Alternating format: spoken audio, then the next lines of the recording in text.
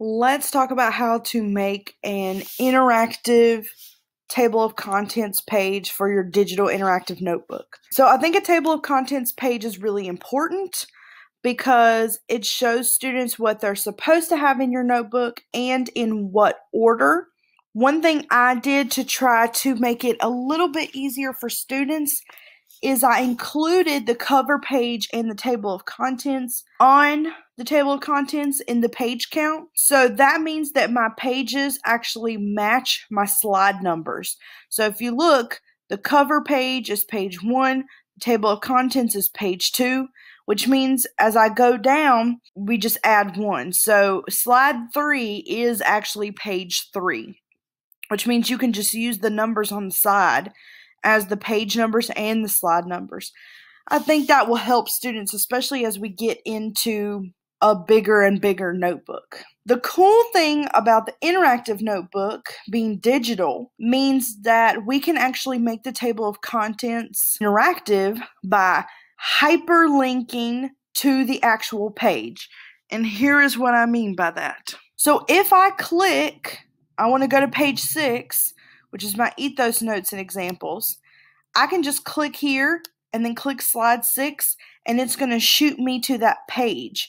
Whereas normally I would have to scroll and find it. Now that may seem like it's not that important for these earlier pages, but like if I need to go to page 16, that's a lot of scrolling and I just did it in 2 clicks. So it just saves some time.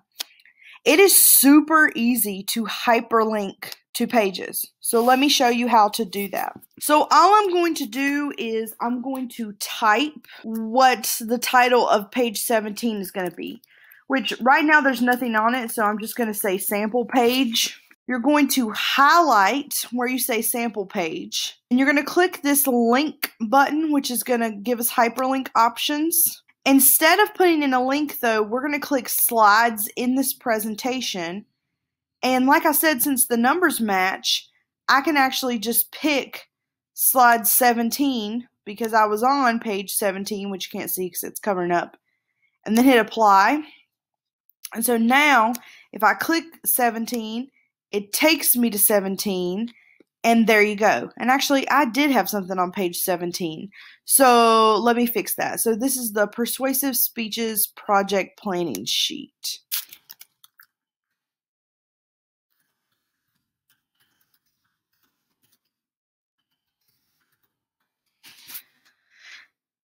My longer titles are hard to fit in here. I'm just going to make it a smaller font, which makes it very tiny, but it's okay. And I'll just do it again. So hit link, slides in this presentation, scroll all the way down, pick 17, apply, and now if I click it, it takes me to slide 17. Done. Super easy. And you can change them up as you just saw me do earlier. It only takes a couple of steps.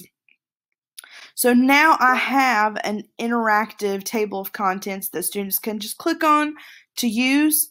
I think you should maybe have multiple tables of contents based on the different units or chapters you're putting in your notebook. That may make it a little bit easier for students to navigate. You can also use this to hyperlink to other sections.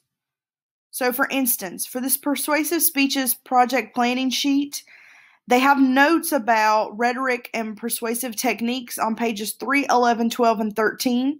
I can use that same hyperlink option to link to these pages. So if they need to review the 3 types of rhetoric, they can just click here. Boom, it takes them there. And it's a lot less scrolling and wasted time for them. So that's how you make an interactive table of contents page for your digital interactive notebook. And it's also how you hyperlink to other slides or pages in your notebook.